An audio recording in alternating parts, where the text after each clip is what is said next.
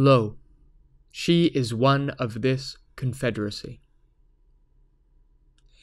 Now I perceive they have conjoined, all three, to fashion this false sport in spite of me.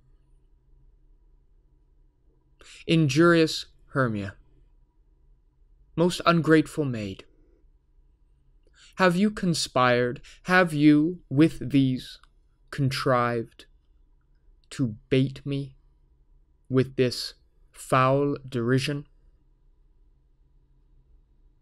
Is all the counsel that we two have shared, the sisters' vows, the hours that we have spent when we have chid the hasty-footed time for parting us?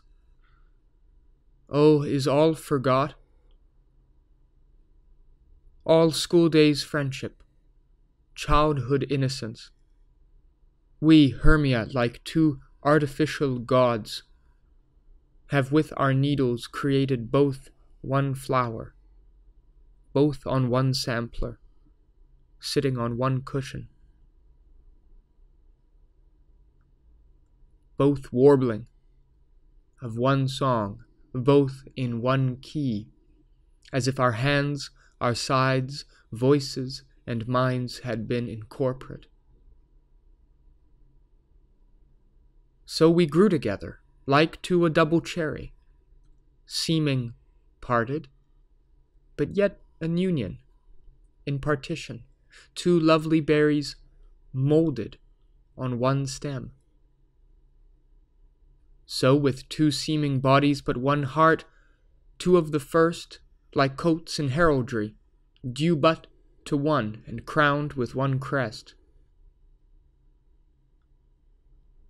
And will you rent our ancient love asunder, to join with men in scorning your poor friend? It is not friendly, 'tis not maidenly. Our sex, as well as I, may chide you for it, though I alone do feel the injury.